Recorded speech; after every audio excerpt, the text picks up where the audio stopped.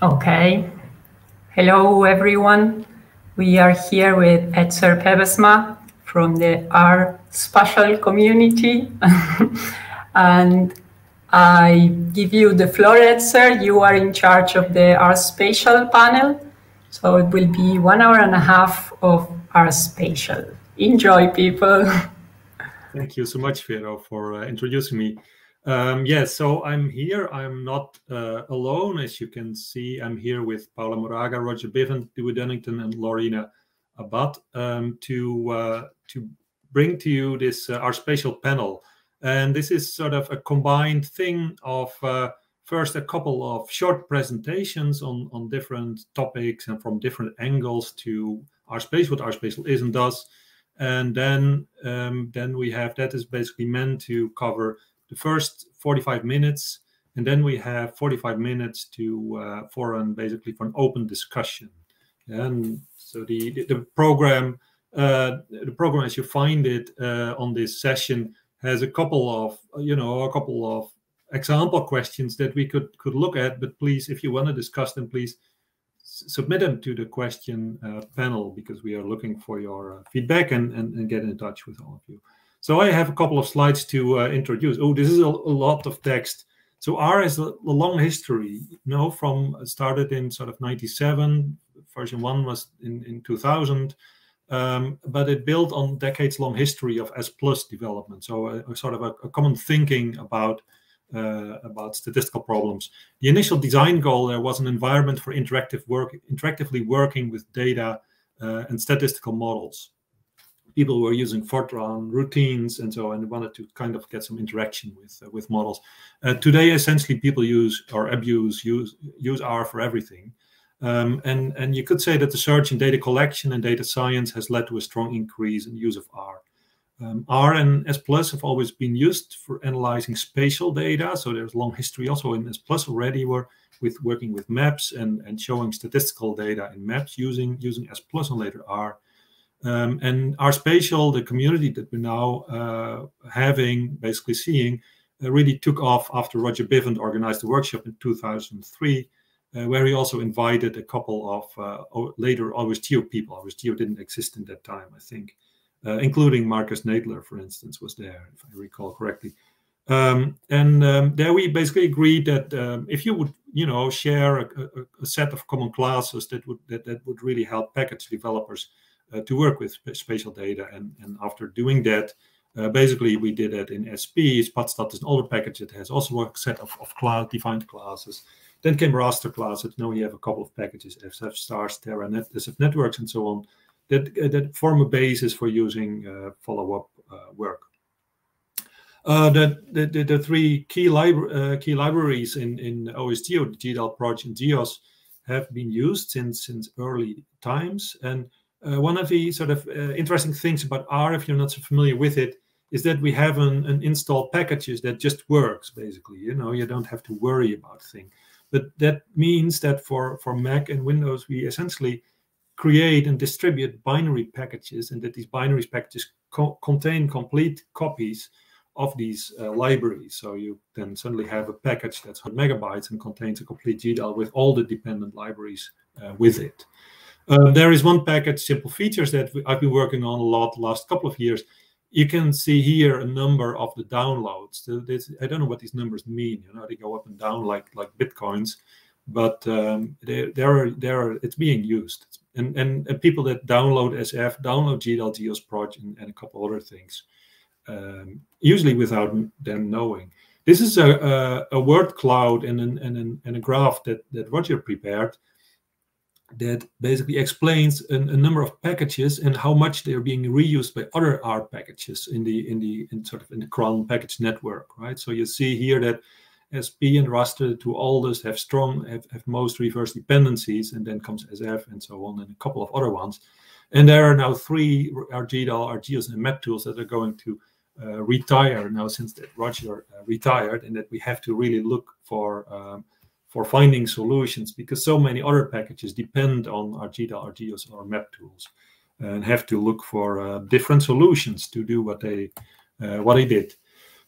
We have applied for becoming an OSGeo community project recently, also with help from Robin Loveless for getting this started and going. And the problem is not so much that we don't have a home for packages, because we have CRAN, right? Our community manages everything itself, or to convince someone that we are a functioning user and developer community, because that is clear. What we want to do is raise awareness for our users that they use OSGeo software when they're using R-spatial packages, because it goes so automatically that they don't easily see those things. And also some OSGeo users may not be aware that there is an R-spatial, although R and R-spatial packages have been included in OSGeo Live for a long time. And those might benefit from that. So we hope for more people that they will become active in both projects.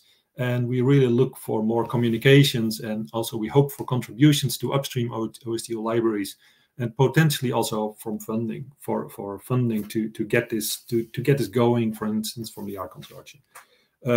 And we hope to use the second half of this panel discussion to discuss your questions. So I'm looking forward to your questions. So really, please do share them. I will now introduce the second speaker of this session, and that is hang on, I'm getting lost. Oh, I wrote it on my paper. That is the second speaker of today. Is Paula. This morning is Paula Moraga. Paula is an assistant professor of statistics of King Abdul University of Science and Technology, and is the PI of the GeoHealth Group. Her research focuses on statistical methods for geospatial data analysis and health surveillance. So Paula, go ahead. Thank you very much for the introduction. I'm Paula Moraga, and I'm an assistant professor of statistics at KAUST. My work focuses on the development of statistical methods and computational tools for geospatial data analysis and health surveillance. And I'm the author of the book Geospatial Health Data, Modeling and Visualization with Arilla and Shiny. So today I'm going to give an overview of the R ecosystem, and then I will talk about R-spatial applications. R is a free open source software environment for statistical computing and graphics that has many excellent packages for importing and manipulating data, modeling, and visualization. We can download R from CRAN, the Comprehensive R Archive Network, and then we can use it using RStudio, that is an integrated development environment. So here we have a screenshot of RStudio. Here we have a pane where we can write code, and then we execute the code in the console, and we can see also the output of the code. Then we have other panes with the history of the instructions that we are executing, and also the plots that we create. R has a lot of functionality for reading and writing data, for creating vectors, matrices, and other objects, for statistics, programming, and for visualization. In addition, if we need additional functionality, we can install other R packages for retrieval, data retrieval, manipulation, analysis, visualization, reporting. So to install a package, we need to write install packages and the name of the package, and then to use it, library and the name of the package. For example, we can install packages from the Tidyverse, that is a collection of R packages for data science, or we can install the SF package for working with spatial data, or many other packages for downloading and visualizing spatial data, such as administrative boundaries, population, OpenStreetMap data, environmental information, health information, and so on. A package that is widely used for plotting is ggplot2, and here I have the code that is needed to create this map, but this package can also be used to create other types of plots. With R, we can also create interactive visualizations and these are done with HTML widgets that are wrappers of JavaScript code. For example, here we have time series plots, interactive tables where we can sort columns or search specific words. We can also create leaflet maps to represent spatial information. And these packages are very easy to use with just a few lines of code. We can also create reproducible documents with R Markdown. So here we have an example. An R Markdown document is a document where we have text with Markdown syntax, and then we have R code within R chunks. And then when we execute this file, we get a document where the output of the R code is shown. And here in the header, we specify that we wanted an HTML document, but we can also get PDFs or Word documents. We can also create interactive dashboards with Flex Dashboard or interactive web applications with Shiny. And this allows us to publish a group of related data visualizations that the user can interact with. For example, here we have a dashboard that shows air pollution globally, and the user can filter the countries to show the countries with the air pollution levels within a range. So this is from the point of view of a user, but we can also develop our own packages. And if we do that, we may consider submitting our package to our OpenSci. That is an initiative with the mission to foster a culture that values open and reproducible research. Our OpenSci has a lot of different packages for computing infrastructure, data access, visualization, statistics, and so on. And the way that it works is that the developer submits the package and then is peer-reviewed to ensure the quality and robustness of the package. We can also write a manuscript explaining how our package works and submit it to the R journal. And for learning R, we have a lot of resources. We have books, videos, cheat sheets, blogs. And the good thing is that many of these resources are freely available online. We can also join an R community. For example, R forwards and R ladies are groups to promote diversity in the R community. And by joining these communities, we will be able to interact with other R users, learn new skills, learn about workshops or job opportunities in a very friendly and supportive environment.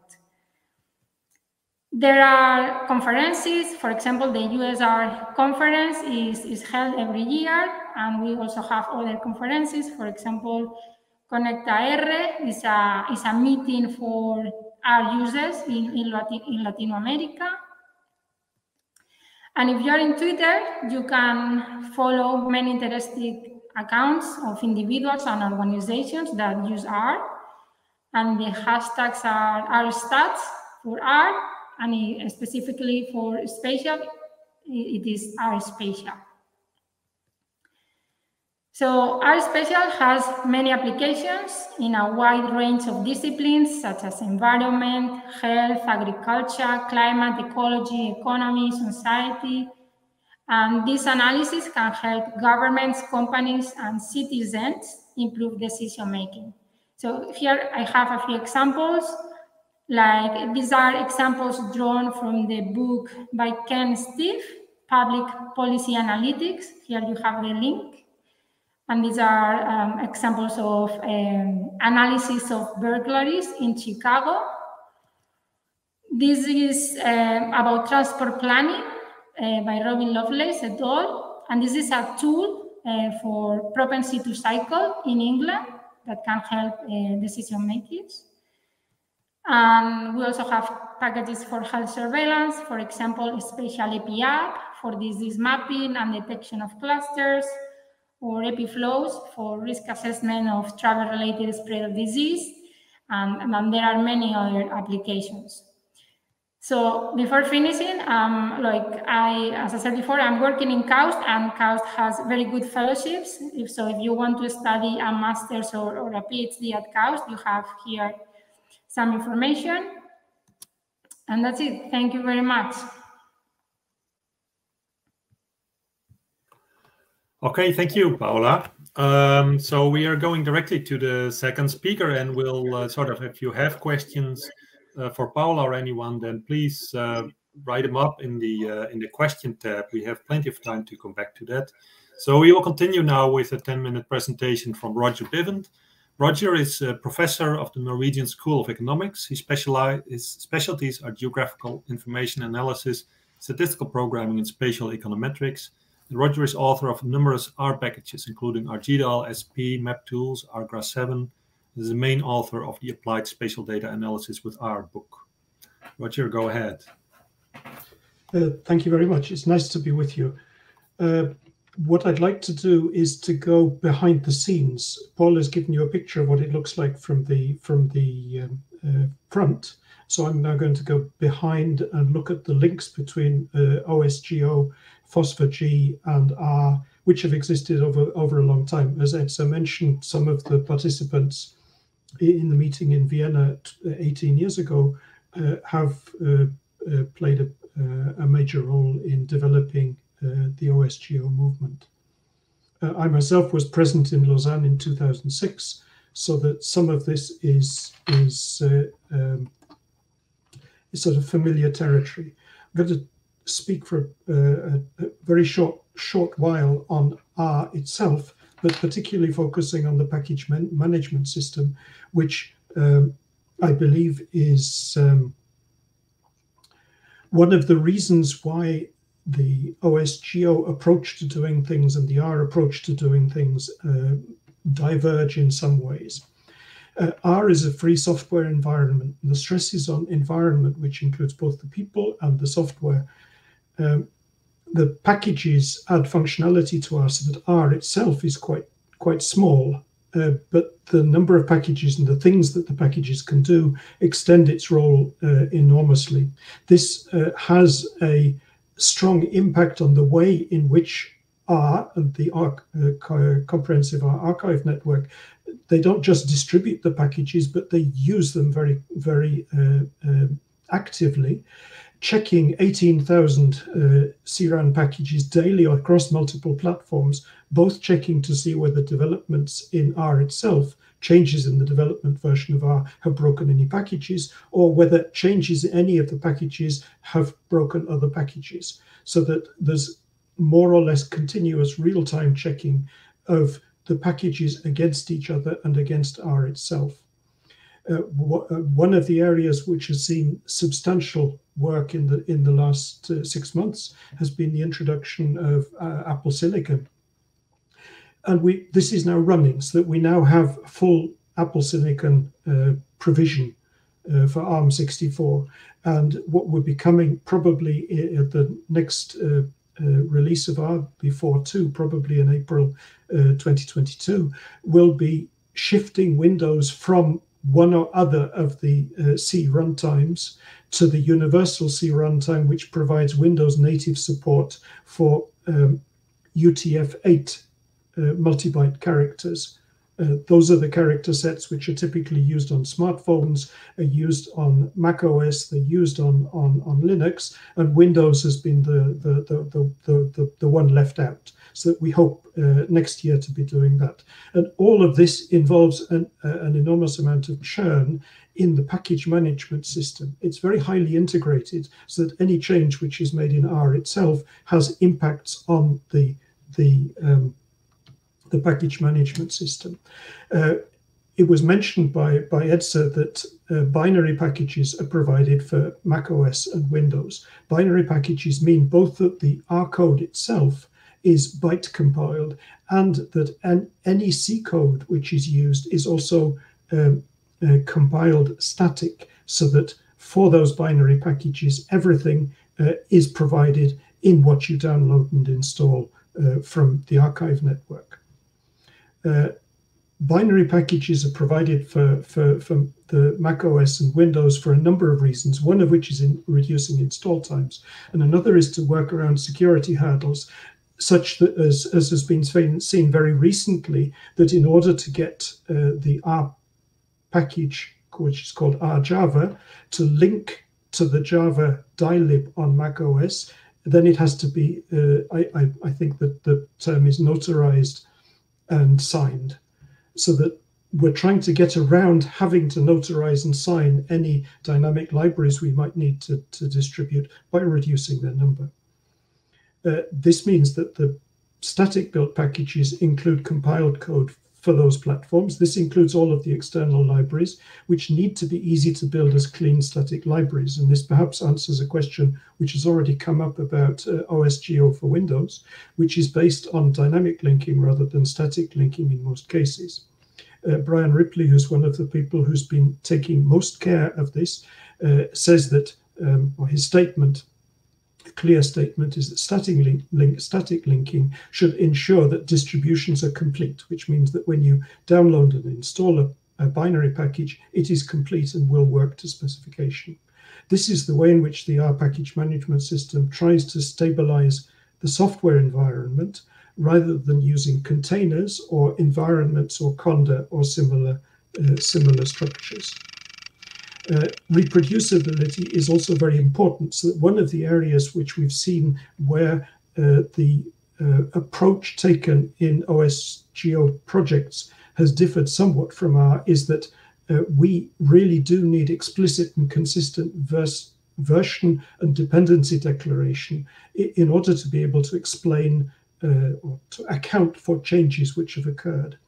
Even things as trivial as setting locales can be important to see where changes are coming from. If you think of sorting order, then sorting order changes depending on the locale that you're looking at. Now, these are the links that the SF package, which Edzer mentioned, have, and what I'm going to be looking at is below the line. Below the line are in particular the Goodle, I call it Goodle because that was the way Frank Warmadan pronounced it in Lausanne, explaining that Goodle is the almost geographical object-oriented data abstraction library. But the object-oriented only got halfway there, so that you lose the two O's, PROG and GEOS. PROG is really important and has been used in R-spatial to define coordinate reference systems since the very beginning. GEOS was first introduced into an R package 10 years ago, but its use has increased an awful lot since then. The Goodle bindings were first created as an R package 20 years ago, initially just for raster data, but have been extended to vector data very quickly by 2005 by Barry Rawlings. This then means that our packages for spatial data, the ones which interface PROG, GEOS, and Goodle, tend to be updated fairly fast, and particularly since the Goodle barn raising occurred 3 years ago, started 2 to 3 years ago. And for this, we've had to be very nimble, been watching very carefully, monitoring the development email lists, PROG, GEOS, Devel, Gal, Goodle, Dev, Grass User, Grass Dev, and Grass Stats. My initial position was interfacing the Grass GIS. That was where I came in and got involved in other things. Now, what happens when the OSGeo upstream libraries that we use change? So some first steps. We need to use the development email lists of those libraries to watch what is going on. So, for instance, just yesterday, Greg Texel on GEOS Devel, with reference to the forthcoming 3.10 release of GEOS, he says what really hurts in packaging is needing to synchronize things. The upcoming PostGIS release needs to work with a bunch of PostgreSQL versions, because not everybody is running the most recent one, and it should work with all of the GEOS versions released a year or so ago or more recently. I'd argue that this is being optimistic. In fact, if you look at CentOS is 5, 6, 7 years ago, and we need to provide facilities for our spatial packages to run both on the archaeological, the antique operating systems like CentOS OS or older Debian or Ubuntu, but still not yet having reached their end of life. So we have to do this partly by working hard, trying to make sure that we're handling things and making issues tickets to indicate how we need to control the changes which are occurring in the upstream libraries. So that, for instance, these are some of the issues which I've raised on Proj. Sometimes these issues, the issues that we raise are echoed by other packages, and over time things have improved so that version declarations are now much more stable. We need to, that's on the R-spatial side, we need to install betas and release candidate libraries, running rcommand check on the packages we maintain ourselves, and adapting early if we need to do this. So I checked with the SF source code, and there are 58 if choosing, so forking on different versions of Proj, GEOS, and Google. That's quite a lot for one set of source files.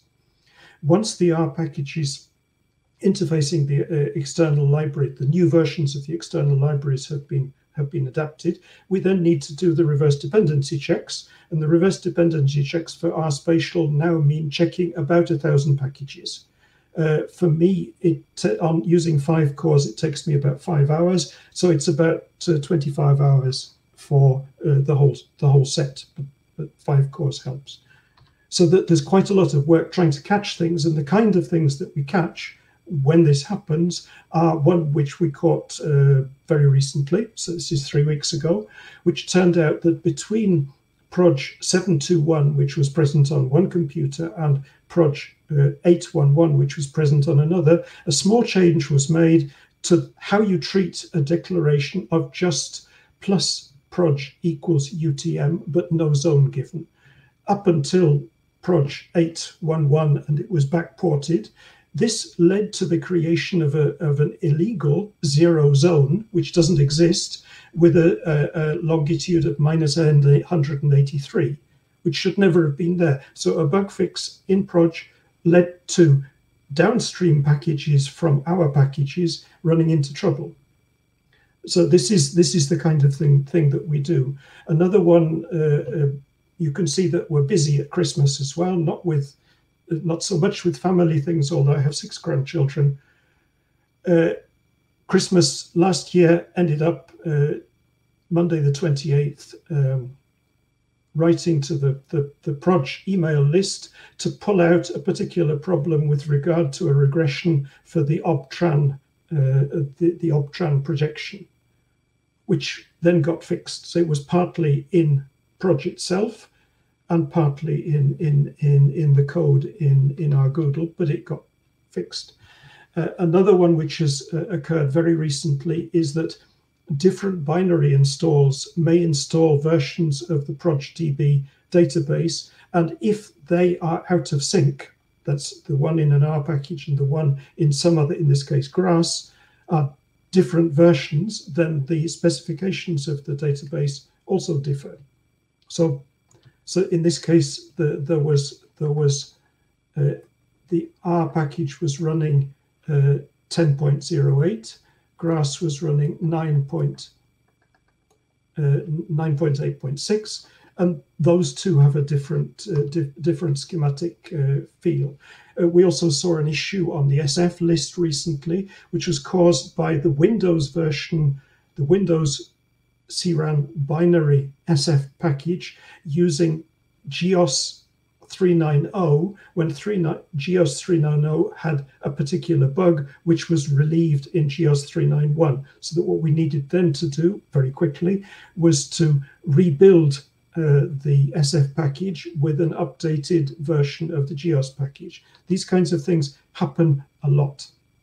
Now, in summary, without the OSGeo libraries and the active and generous participation of their developers, there would be simply no R-spatial. I mean, you could see from the quotation, if the letters were large enough to let you see them, that engaging with the developers on the proj list meant that I was in direct contact with key developers who were able to illuminate the problem. And their generous participation, sharing their time, has been very useful. On the other hand, we also feed back not bug reports, but reports of things which we didn't expect to see, some of which turn out to be our misunderstandings, but also may help the developers. So being very active on trying betas and release candidates mean that we're being part of a larger community. Some of the points we make are quite different, quite similar to those of other packages. We're also interested going forward in collaborating in efforts to clean up and test the package config, the configure AC and CMake of the upstream libraries, especially for static builds, which will make it much easier for the people on the R side who do the building of the packages, and they're all volunteers, to fix this. So we've also got plenty of experience of Windows Universal C runtime now, and we also have issues we can raise with regard to cross-compilation, some of which we can feed back. But at that point, I'll stop and leave the rest for the discussion. Thank you. Thank you so much, Roger. That was a little bit longer than 10 minutes, but anyway, you summarized 25 years of history, so that was useful and a lot of technical things. So any questions should go into the question tab, as mentioned before. Our next speaker is Dewey Dunnington. Dewey is an environmental researcher, programmer, and educator based in Halifax, Nova Scotia. Dewey's research investigates the mechanisms that control metal cycling in lakes alongside geospatial applications to environmental research. He is currently a physical scientist at Fisheries and Oceans, Canada. Go ahead, Dewey. Thanks. I'm sure that's, hold on, let me just get that. Edzer, can you just let me know that my screen is sharing properly? Sure. Perhaps I can't hear you. Let's see, I'm sharing my entire screen. It should be going. So let me know if this isn't working, but Roger did a great job of summarizing a lot of history, and I'm certainly grateful for Roger's bug reports and his packages.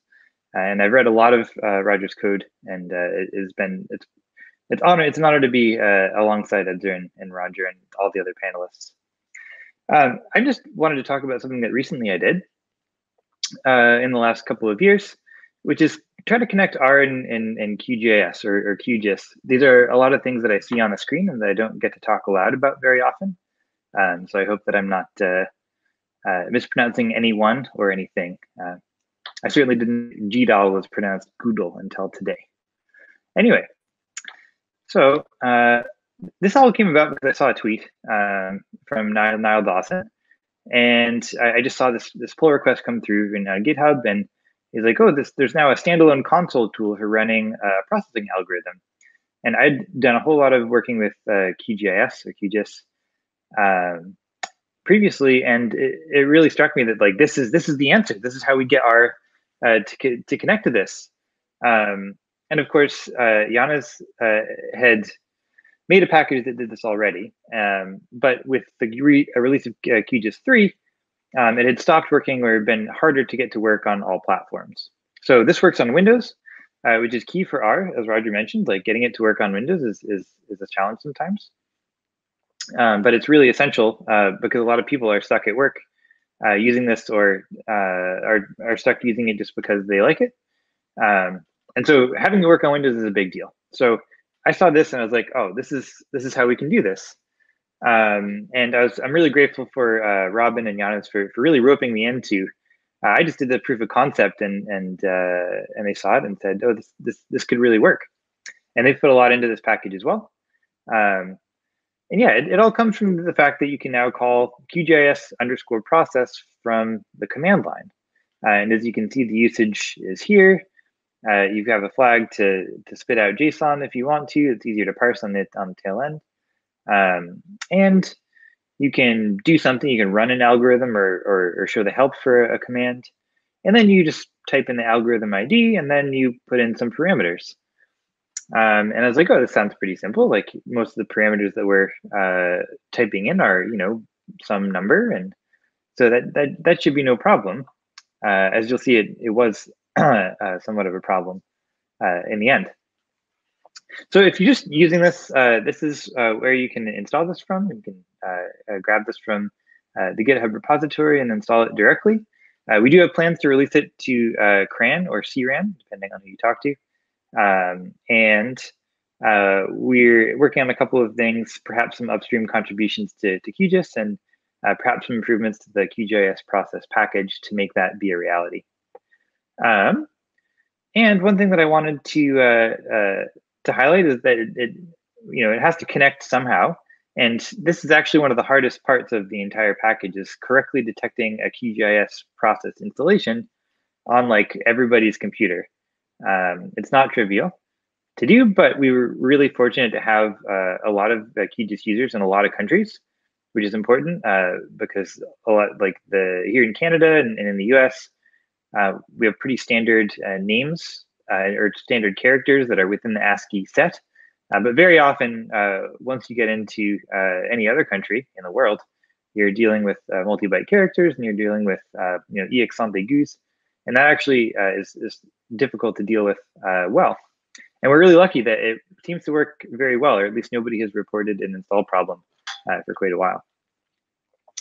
And one of the key things that I wanted to do is make this really easy, seamless integration with the existing R-spatial ecosystem. And so at this time, that for what I was doing, that meant supporting SF, and it meant supporting the raster package, and it meant supporting the stars package. There are certainly more, and we plan to add some more in there. But we really wanted to be able to pass these objects through to QGIS in exactly the same way that you would pass a file name normally, because we wanted to make it be a really seamless, a seamless way to run those algorithms. And so this is the 99% of what people are doing with this package is just calling QGIS run algorithm and the name of the algorithm, and then there are some named parameters. And that behind the scenes, it'll print out the command that it runs on the command line. There's a lot of temporary files involved with the seamless integration with R objects. And then it will print out what happened, some status, and it'll give you this result. And more importantly, it will parse that result into something that you can work with programmatically. And in particular, this is as concise as I could think to make it, and it seems to be working for people. Just calling STSSF on the result, and usually there's an obvious output argument, and and it'll give you this buffer using QGIS, which is magical to me and very useful for all the work that I do in environmental research. There's a lot of algorithms out there from Grass and Saga, and interfacing those through R can be pretty difficult, particularly if you're on Windows. So it's totally magical to me to be able to access this stuff. And I'm so grateful that the QGIS process command line utility enables that to work. If you're wondering what algorithms are supported, so here we go. You can have access to almost all of them. And I gather there are some complexities with loading some of these things on the command line. But for the most part, you have access to pretty much anything that you have in the toolbox in QGIS. And that is often how I find these things. And usually I run them one time in QGIS first, and then I port that to my R code. If you need help and you don't have that QGIS window open, or you don't have a user interface installed or like a Windows system involved, if you're on SEI or something, you can also show that help, and it will print it out for you and let you know all of the arguments and outputs. There's some challenges with here. Not all of the input types are possible to serialize to a string yet. And I'm really fortunate to be working with Floris and Niall Dawson to try and make sure that all those types of inputs can be serialized properly. and so that we have access to all the algorithms, not just a subset for which we can pass the arguments. And also, we're running into a bit of a problem where when you run the QGIS process command line tool, it takes a couple of seconds. And that doesn't seem like a huge problem, but if you're looping over, or if you're trying to do a number of different analyses, that can add up. And we have some tricks to minimize that in the package, but eventually we're going to have to perhaps find some way to make that run a bit quicker. And there's also some really cool things that other people have done with this. And I just wanted to highlight one of them that one of the contributors, Jan, contributed. And he wrote this package. He just called it QGIS, which is a great name for what it does. And he just took all of those names and made them into functions. And he does it all automatically and builds it up automatically. And you can call them just like our functions, and it basically does the same thing. But you get some really cool stuff like the help files. And I think that is totally wild and very cool. And I'm really excited to see where that goes when we get QGIS process on CRAN.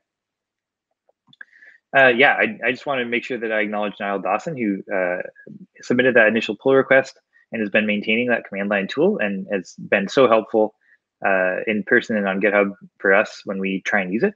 We're the worst of the corner cases, and he's done a great job supporting us.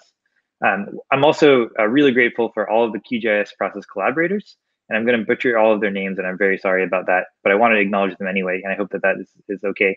Jan Kaha, Robin Lovelace, Yanis Mutjau, Lorena, who's will be speaking in a bit, Floris, Anthony, and Gabo, all have submitted pull requests, and it's been incredibly helpful. And finally, I want to acknowledge the people that paid me while I worked on a lot of this.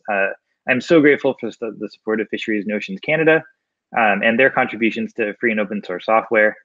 They use all of the stuff every day, and they're very generous with their employee time, letting them contribute to open source software. So I'll leave it there. You can put any questions in the chat, and I'd be happy to take a look at them afterward. Thank you, Dewey. That was a great presentation, an interesting, another sort of new, different angle on R-spatial and OSGeo connection. So the next speaker we have, so we will address questions in the 45 minutes that we have left after our last speaker, who I'm now going to introduce. So last but not least, we have Lorena Abad. Lorena is a data scientist and researcher at the University of Salzburg with the Risk, Hazards and Climate Lab. Her research focuses on spatiotemporal analysis of Earth observation data for mapping and monitoring natural hazards and landscape dynamics. She contributes to R packages for spatial analysis. So Lorena, go ahead. Thank you. I will just share my screen, and I hope that's not really disruptive and that you can see it all. So thank you, Edzer, for the introduction, and thank you for having me in this panel. I am really honored. I don't think we see your screen, Lorena, yet. Oh, that is a pity.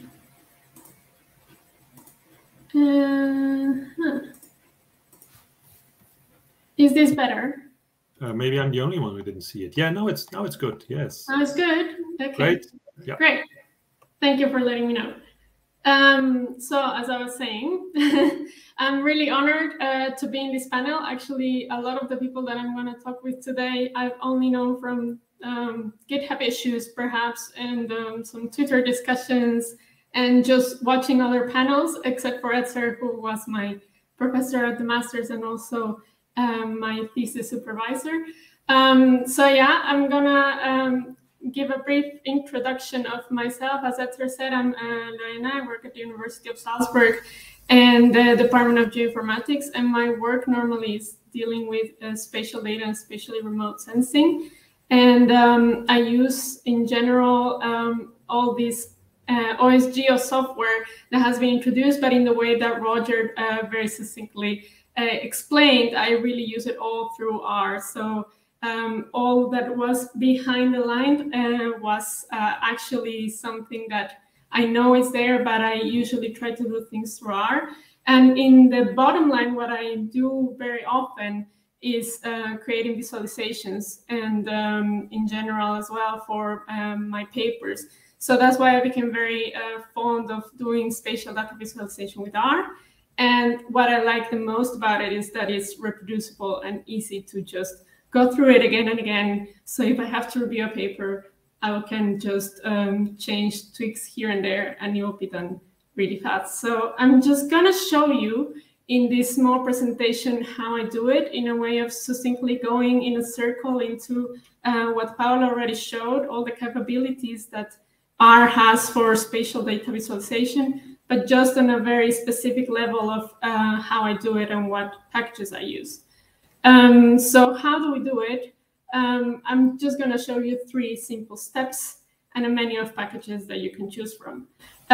Just a minor thing, every slide that you'll see afterwards will have code to reproduce each of the figures.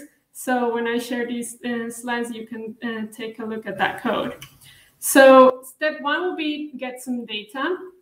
There are a lot of packages. Our Natural Earth is a very basic one to get outlines of countries. If you're living in the US, you can use QGIS, and if you're living in Brazil, you can use GeoPR. And if you're living somewhere else, you can probably build your own package to provide data, spatial data about your country to people who need it and who can easily access it. But my go-to favorite is to use OSM data, because usually data is not really available for every place or everything that I need to map. And OSM data has been really my savior, because it's a really easy interface with the Overpass API to just fetch some data into R and just get to work really easy. And of course, we are geo people, so you will have your own data as well. So bring that in. And in step 2, you bring it into R with different binders that you can read in and read out vector or raster data. In general, there's a myriad of packages. I really like hex logos, so this is a nudge to Edzer so that I'm missing a stars hex logo to complete my collection. But we have SF, we have stars, we have Terra, which is a successor of raster, as was mentioned before, and many other ways to bring data into R. But if you're just starting, this would be some of the easiest ways. And step 3 is just map it. And this is the really nice thing about R, is that you can do this in very different ways. The first way is to do it statically. You can work with ggplot, tmap, or mapsf. ggplot is from the tidyverse, and it's amazing in capabilities of what you can do, what you can create with ggplot. And qgisprocess is a package that allows you to also give some more spatial components like scales and north arrows, etc. And they have tmap, which is one of my favorites to do any type of maps in R, which allows you to have thematics maps of anything that you want, raster or vector data. And mapsf, which is actually new in the mix, and we will have a presentation about it later on this session. And of course, I have to include here base R, because base R has been really helpful to me in cases where I have trouble with combining raster and vector data, and base R has been useful to plotting things on top of each other without having any issues. So it is always important to keep in mind that base R can also do fancy types of visualizations. And it's not only static maps that we're talking about, but also interactive. And here again, we have 2 important packages, tmap and mapview. Tmap was mentioned before, and this is the nice thing about tmap, is that you can just really use it for both. So to have an interactive map and to have a static map. You have several others like mapdeck, leaflet, ratiator. And I'm sure you saw on Paula's presentation really big exposition of all these maps and capabilities that you can do, including combining it with Shiny apps, like for example with Leaflet and different other packages. But what here I just want to do is to give you 2 resources to get you started, and there are many more. There's a lot of information out there where you can get tutorials on how to get you started, how to map, how to make something from scratch and just make it in 1, 2, 3, 2 lines of code, you will have a map. We have geocomputation with R from Robin Lovelace and Jacob Novosad. And we have a drawing beautiful maps with R, SF, and ggplot part 1, 2, and 3, which is on the R-spatial blog. But as I said, there are many more. And the one thing that I wanted to show today is a bonus on get inspired. So Paula already mentioned the R-spatial tag on Twitter. But I would like to point you out to 2 other tags, Tidy Tuesday and 30-Day Map Challenge. And they're amazing to just get an idea of what you can do and also to challenge yourself into just start plotting something with R and getting your imagination up and open. It is often said, and this is interesting because in Tidy Tuesday especially, it's a challenge that makes people do visualizations with a data set that is sent out every Monday, and then on Tuesday the person has to do a plot and just present it.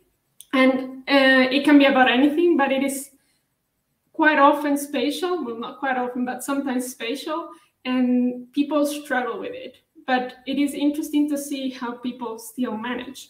So for example, here you see Catherine Williams says this is the first time she's doing spatial analysis for Tidy Tuesday.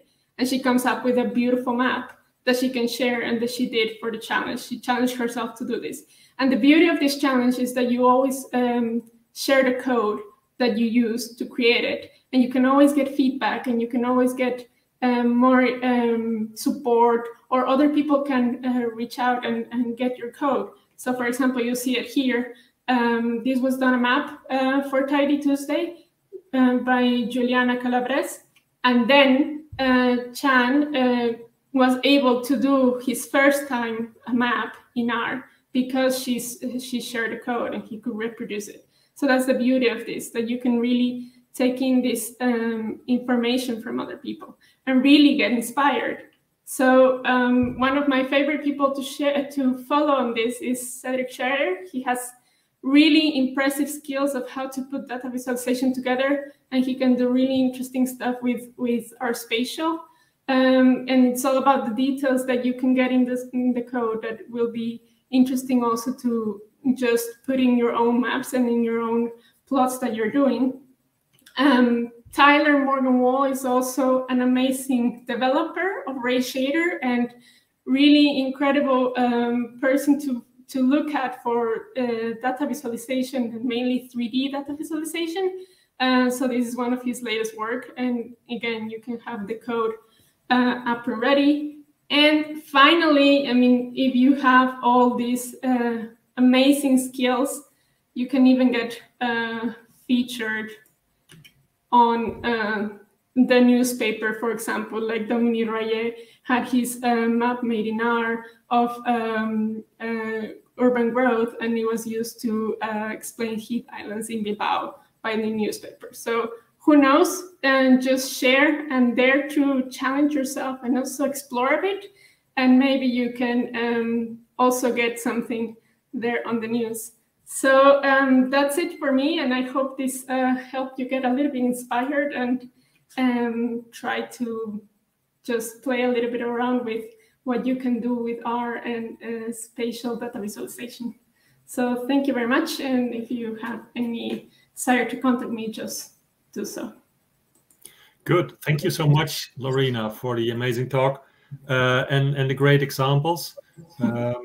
If you have questions, or if you don't want to get directly in touch with Lorena but have questions, then post them in the question box, because we now essentially have a lot of time for questions, sort of time up to the next talk, which is almost 40 minutes to discuss issues. And there are a couple of good questions. So they can be questions simply about these, about the presentations that you saw, or other things that you have on your mind about R or R-spatial, or connection between R and FOSS4G, or R and OSGeo, and so on.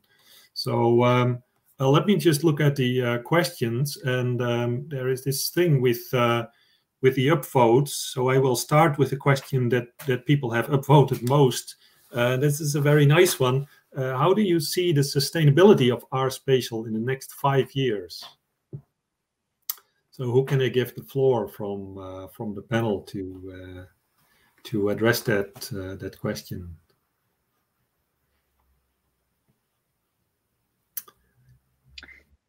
I was going to say that I would love to hear Roger's perspective on that, because he's been maintaining this for the longest. I've only been involved for 5 years, so I have no idea what the next 5 will look like. Yeah, that's a good point. Roger, give us a view from history.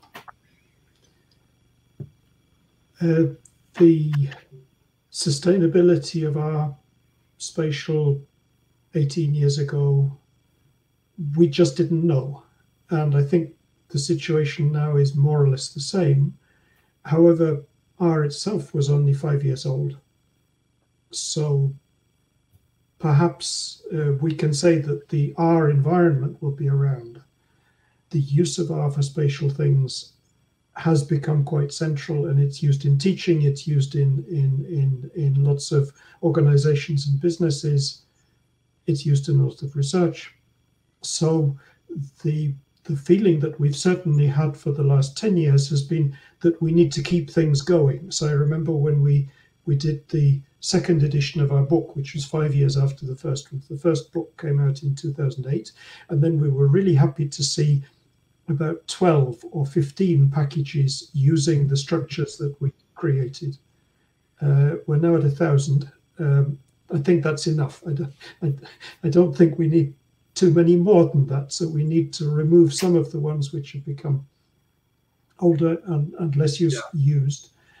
So that so I think what we'll see is not sustainability, but we're going to see changes in the choices which people make. Yeah.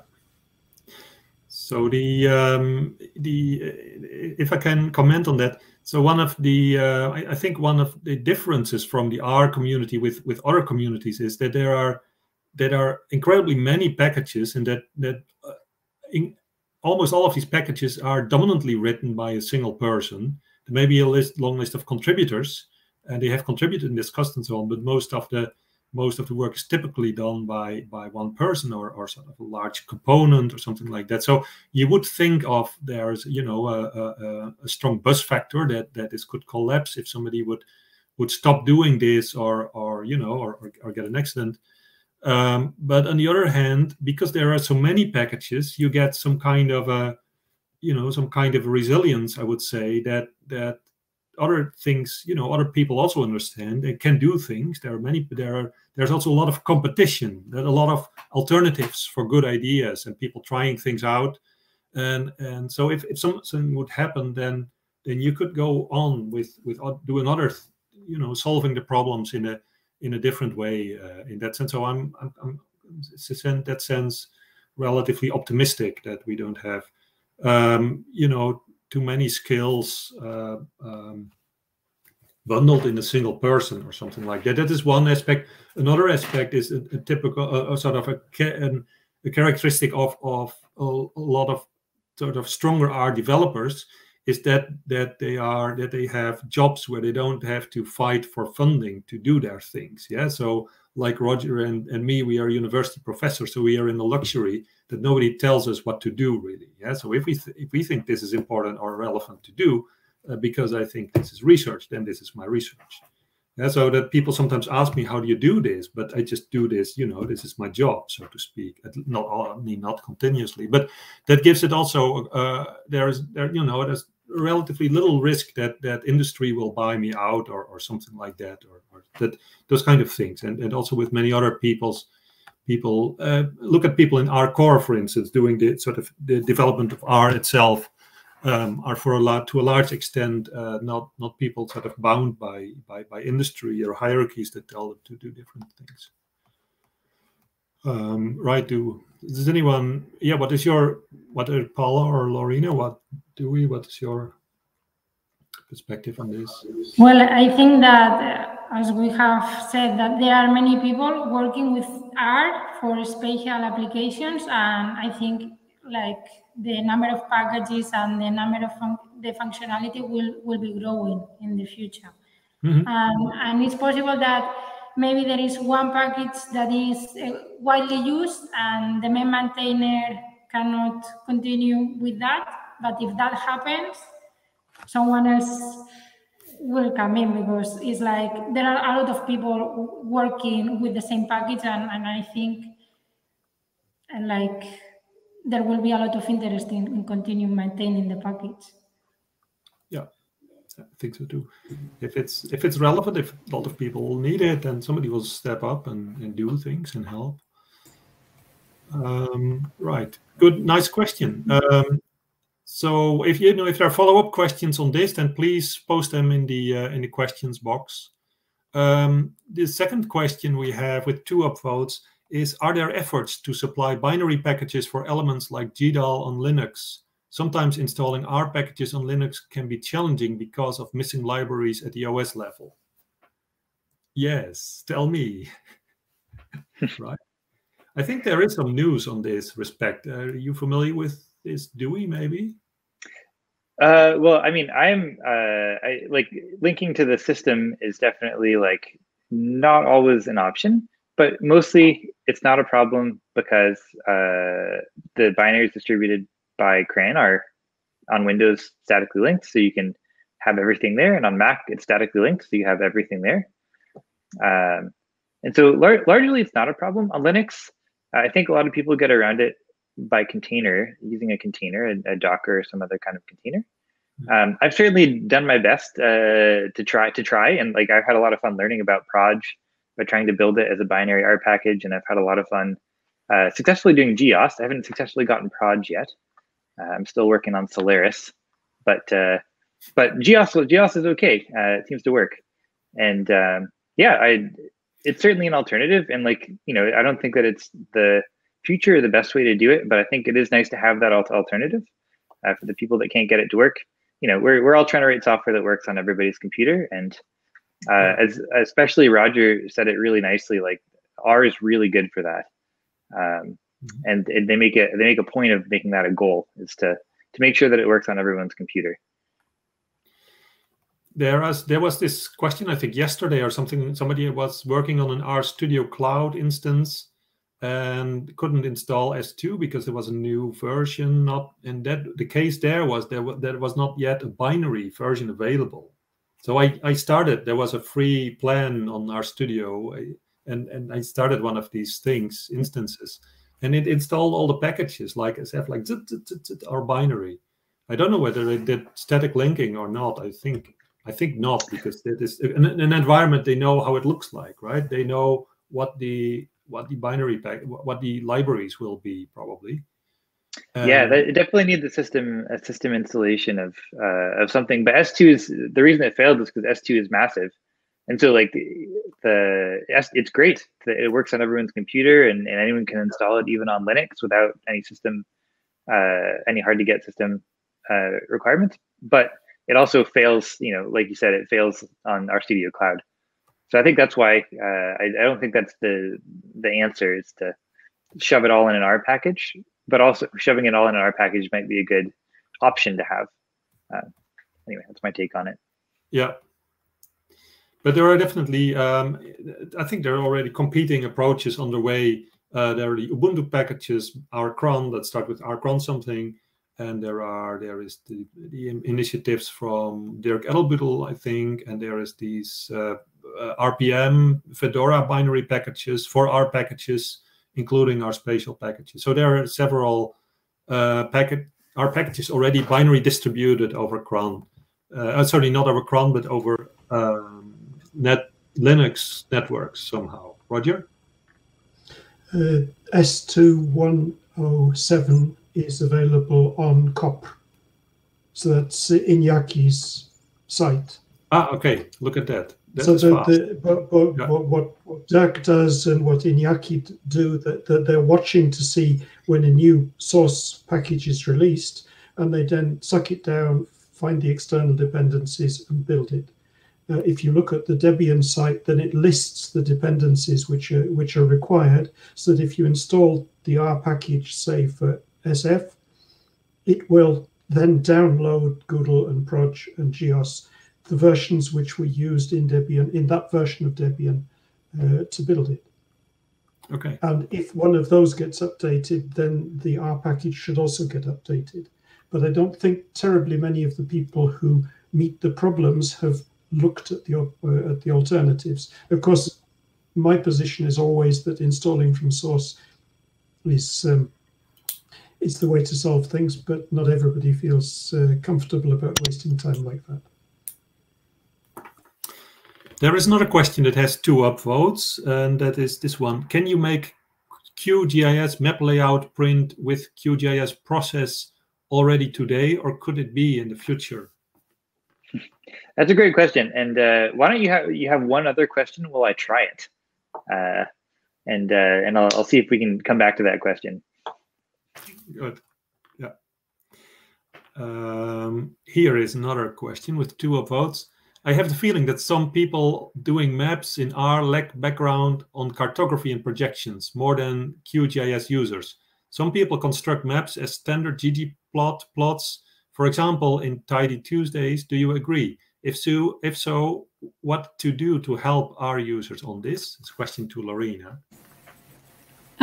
Yes, I totally agree, and it's really a very important remark because I've seen it happening a lot, that people are not aware of projections, and as Edzer was explaining in his keynote a few months ago, it's really a pain and something that people really need to wrap their heads around. And I think what we can do about it and how we can help is just really reaching out and just trying to also comment on what they do. So don't leave people just hanging there and just thinking that what they're doing are good. Comment on their contributions, because that's what they're putting them out there so that they can get feedback and that they can get better. And that's really the whole point of the challenge and the whole point of sharing the code. You can comment on the GitHub, or you can comment on Twitter and just say, hey, why don't you consider doing it like this, or maybe using SF instead of SP, or map packages, or these kind of things that can also let people get more familiar with the R-spatial ecosystem, and then slowly also gather more people into the R-spatial community. So, yeah. Good. Thanks. So, yeah, and what I mentioned also in the keynote is that was on the USR conference this year, that we're thinking about choosing better defaults for projections. So if you do a map and the data are in ellipsoidal coordinates, right now it's plot carré or rectangular, equirectangular. There are of course better options. Like if it's a global map, you use equal Earth. If it is a regional continental map that you maybe use orthographic or something like that, or any, a lot of things are better too. So that is that we're thinking about it, yes. But it's a good point, yes. And indeed, there's a lot of people coming from data science into R and using R-spatial, and they lack any awareness of that, what a projection is and so on. That is quite difficult. There is another question. What is the best way of supporting R-spatial financially? Does anyone of you need financial support?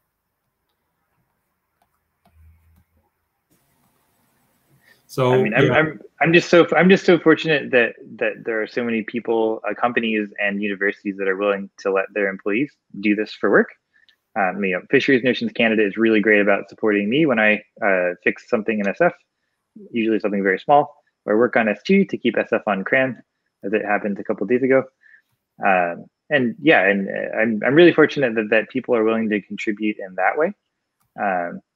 So that's certainly one way, if you're a company, that you can let your employees contribute.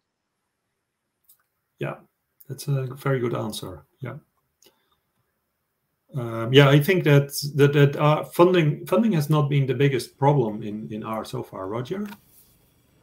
There are 2 other mechanisms. If you're a larger company, then the R consortium is one way of helping, but that's for larger companies. For smaller groups, it's possible to make individual donations to the R Foundation through the the R website, the www.r-project.org, and then there's a place where one can make a small donation. That's also possible. The money which goes through the R Foundation has largely been used recently for funding the archive network, which has needed the last larger purchases. It's not a lot of money, but Yeah. buying 2 Apple Silicon machines. That is not R-spatial particular, indeed. It's not R-spatial particular, but because we need the resources that they have, then that's the way it works. Yeah. R-spatial doesn't have any specific mechanism within that. But I'd agree with Dewey that the fact that our employers let us do what we do. Ed says, I mean, you may have been head of department. I was told that spatial stuff is irrelevant, and the fact that lots of people come from other institutions to my classes is not interesting. So life can be a little tougher than that. Yeah. However, we do what we do, and I think that probably reflects most of what goes on in R itself. We do publications, we do research, but in particular, those of us who work in academia teach, and we use the software that we write to teach with. So the argument for spending time on that is to do with teaching. If you nevertheless insist on supporting individuals, then you can check whether they have their GitHub sponsoring program open, or you can approach them and say, hey, I would like to sponsor your work. Could you make this easier for me? Something like that. There are ways of doing that. So you're muted, Roger. Oh, sorry, I was looking at the wrong. I was looking at the wrong screen where you were 1 minute behind. Yes. Good. So another question with one upvote. What can projects like GrassGIS do to minimize maintenance or code base of packages like rgrass7? Okay, so that's probably me, because I'm the maintainer of rgrass7, and I wrote recently on an issue that it would be really nice if somebody took it over, adopted it, because as Edzer mentioned, then we're already thinning my maintenance responsibilities from a number of packages to remove the ones which are older, and rgrass7 probably needs attention. It's possible that the route would be to go through QGIS. That's possible, but the link directly to Grass has been around for a long time, and there's a good deal of research which has been done on that, so that I don't know what the answer to that is, and I don't think anybody does. But we probably need some more active people into particularly with Grass 8 being released in the near future, then it would be useful to have some other people on board.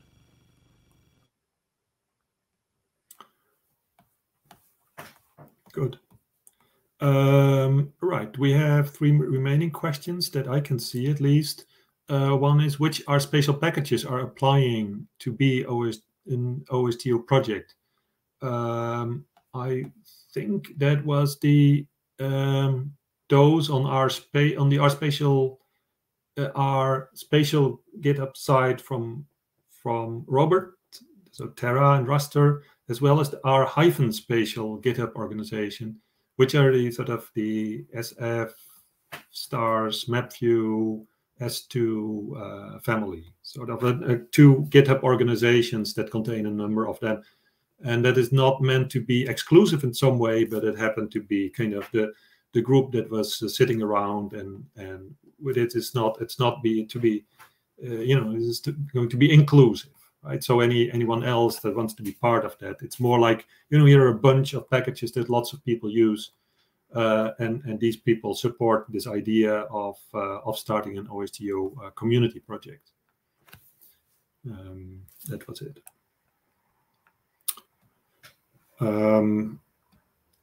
Have there been, okay, here is one. Have there been any efforts to promote R-spatial approaches to local and state government staff in the US who largely use ArcGIS almost exclusively for their work. ArcGIS was. Who can I give that question to? Oh, you are the closest to the US, Dewey. Maybe. Yeah, no, you're on that side of the ocean from our. Yeah, I'm on the right half of the Americas, I guess, to answer this question. And I do come, and I have a lot of friends that work in various governments, and I work with them for my environmental research. I can speak to the Canadian side a little bit. There's certainly a lot of ArcGIS usage in the Canadian government. There's also a ton of R-spatial and R usage. There's so much, and a lot of people are switching over their automated workflows to work via R because they work in ArcGIS and they work in R. And so it's a very natural switch for them to do it in that direction. The people that are working in Python, sometimes they are still using Arc, but working with Arc and Python. But yeah, I know a lot of people that are migrating some of their old workflows to as the workflows get newer. They are using R. There's certainly no barrier to using R in the environments, the IT environments that we're working in, which can be restrictive at times. And I know that it's very similar in the States where sometimes there are some restrictive IT environments. But for whatever reason in the last 10 years, I mean, for very good reasons, R has won that battle. And so now that R is available and our packages are available, the rest for spatial, largely thanks to the Crane team and Roger and Edzer and the people that are making sure that those libraries work, it's largely seamless to do that kind of work. So there, a lot of the barriers have been removed, whereas using it in Python is actually a bit difficult in our IT environment. And so that's something that has been really great for us at the government, is the ability to do work. And certainly we get all sorts of support from management because it's a cost-saving measure in a lot of cases. And it's certainly one of the reasons that I use to justify my time working on this stuff, is because it is so incredibly expensive to use Arc, especially in a large IT environment. So yeah, it's I don't know if that fully answers the question, but that's definitely what the environment looks like in terms of R-spatial and larger organizations, and how easy it is to make that work. Mm-hmm. Roger, go ahead. But please don't forget the R-ArcGIS bridge, which is supported by Esri, is open source, which they provide. We've also had contacts over a number of years about the R-ArcGIS bridge. The idea was to allow one to script ArcGIS a bit in the same way as scripting ArcGIS with Python, but to script it from R. And although the modules haven't matured as much as the Python modules, they are there. Esri is a member of the R consortium, so that they are present there. That's really great to pass on to the people that work in our organization, because I know a lot of them, if they are aware of it, aren't using it. And a lot of them are using both and absolutely should. That's a great point. Okay. Lorena or Paula, did you come across cases where people were considering one or the other? Well, from my experience, like I have a background in statistics and I work in the university, so I have always used R. Mm-hmm.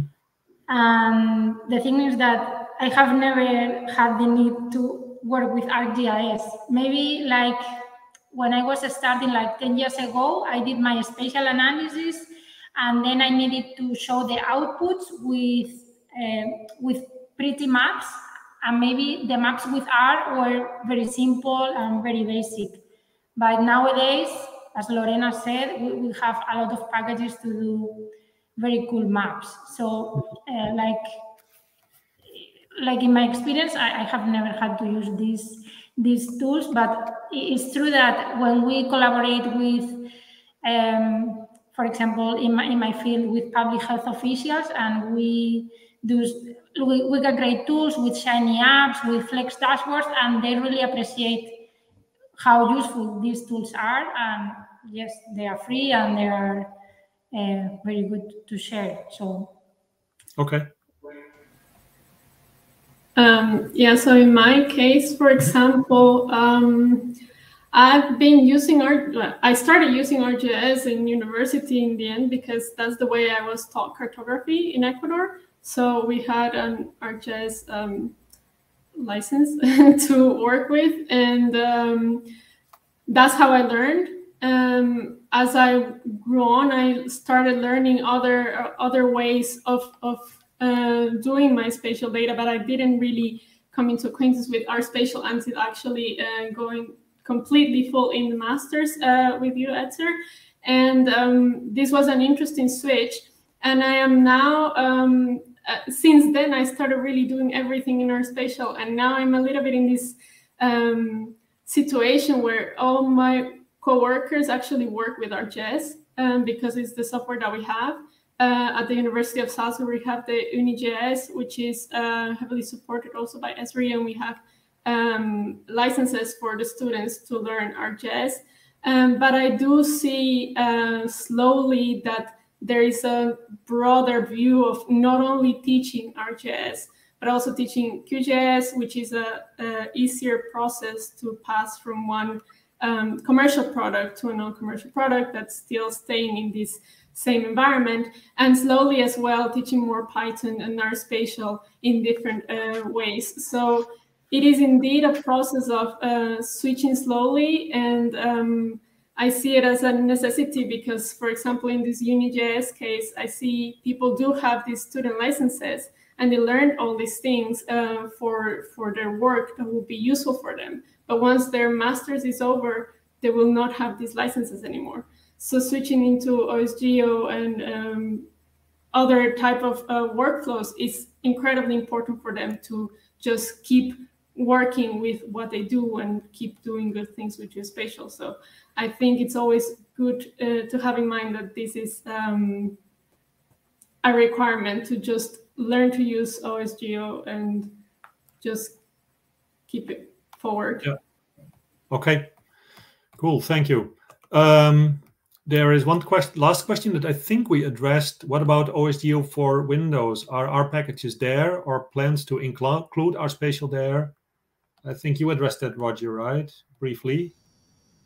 Yes, I mentioned it. There was a period about 15 years ago when Mike Sumner wanted to try to build or install our Google using OSGeo for Windows.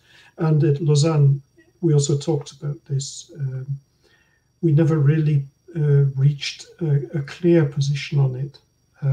One of the reasons being that at the time, R was not being built with Sigwin, but with MSys for 32-bit Windows. And the systems didn't really work very well together. So the binaries which were generated didn't really integrate very well. That's still the case, right? I believe that this is still the case, but I'm not sure because OSGeo for Windows also has a new edition coming out now. Okay. So that for our group, I think it would be important to look at this. On the other hand, if OSGeo for Windows is distributing dynamically linked objects rather than static linked, then this doesn't mesh very well with the archive network for R packages.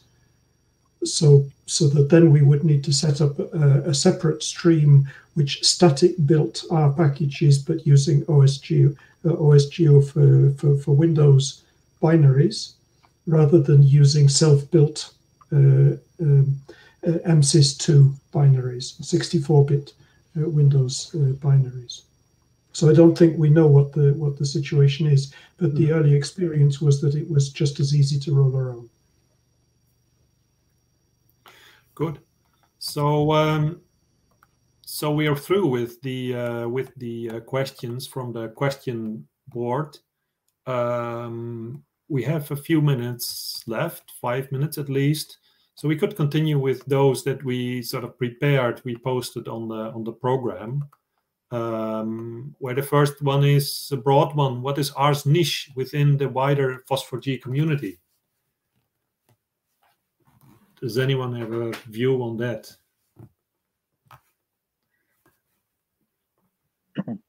Well, I think Roger spoke to that quite nicely in talking about certainly all of the stuff that he's found that is amiss, because we're users of OSGeo, but we're like, heavy users of it, and we care about all the corner cases because we're trying to pass on our stuff, like stuff that came in through the R user, to OSGeo in a way that makes sense to OSGeo.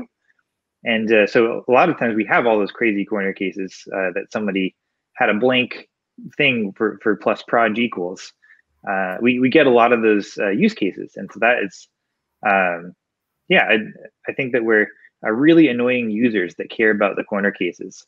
But I really love all of my really annoying users that care about my corner cases, because they open issues and stuff that I didn't think of when I was writing it, because I just typed the obvious stuff, the tested, the normal stuff. And that was certainly the case with when we were trying S2, which wasn't necessarily an OSGeo thing, because S2 isn't necessarily OSGeo, but we got all the corner cases when Edzer reverse dependency checked SF 1.0, and I think that it's really useful, although I can't speak to whether all that's appreciated on the other end. Yeah, that was an interesting effort. Yeah, but there's more about that in an hour when Dewey will continue talking about S2 and S2 geometry. Good. Anyone else wants to comment on it? I think indeed Roger did that in his talk. Right. How can R-spatial be better integrated in FOSS4G besides doing panels like this? What else? What could we do more?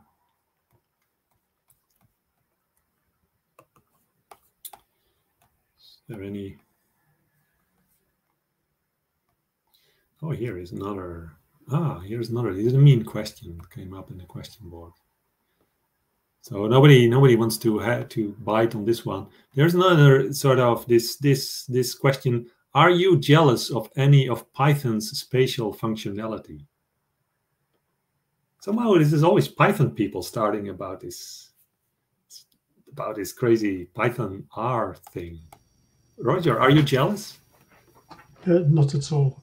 If you look at the implementation in Python of the interface with proj, it's possible to learn a great deal. So that my first attempt to adapt to barn raising in Google through proj, of learning about pipelines, was working out from the C code in PyProj which functions in the proj library the C functions they were using, or now C++, but the C interface, so that there's symbiosis. All of our code is open source. They can read our code. We can read. I'd love to have R be able to interface in that way. And there's also some ways that Python is able to interface with C++ libraries. They're often built via Swig, and I know you can do that with R.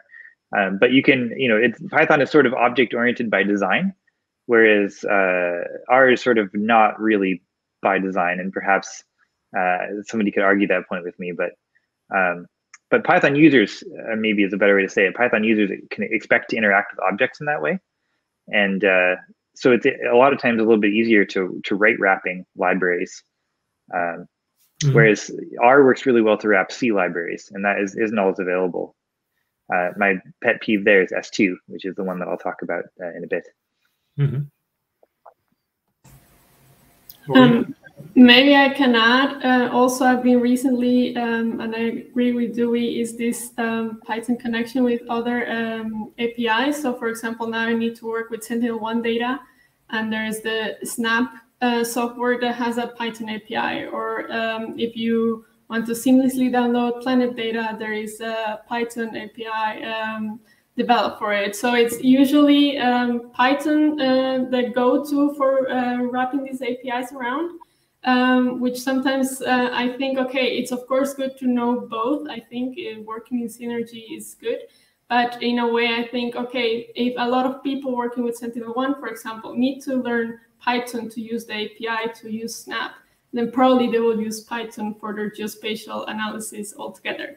So in this way, it's a bit of maybe we can also, as R, developers try to build APIs or make it a bit more ubiquitous into that, R can also be a good bridge between all this software that is out there and spatial analysis. Thank you so much. I'm sorry, Roger. We are, Vero is very strict on time. It was an exciting item. I think we can talk about 15 minutes longer about that last question, but it would be somewhat off topic, I think, but interesting nevertheless. So I just want to thank everyone, all the panel speakers here this afternoon, and also Vero and Priscilla from the organization to make this possible. And get in touch with one of us or with others from the community, and get in touch if you have questions and want to discuss things. Thank you so much. Thanks to all of you guys. It was a pleasure to have you with us in FOSS4G, and welcome also to our community. It's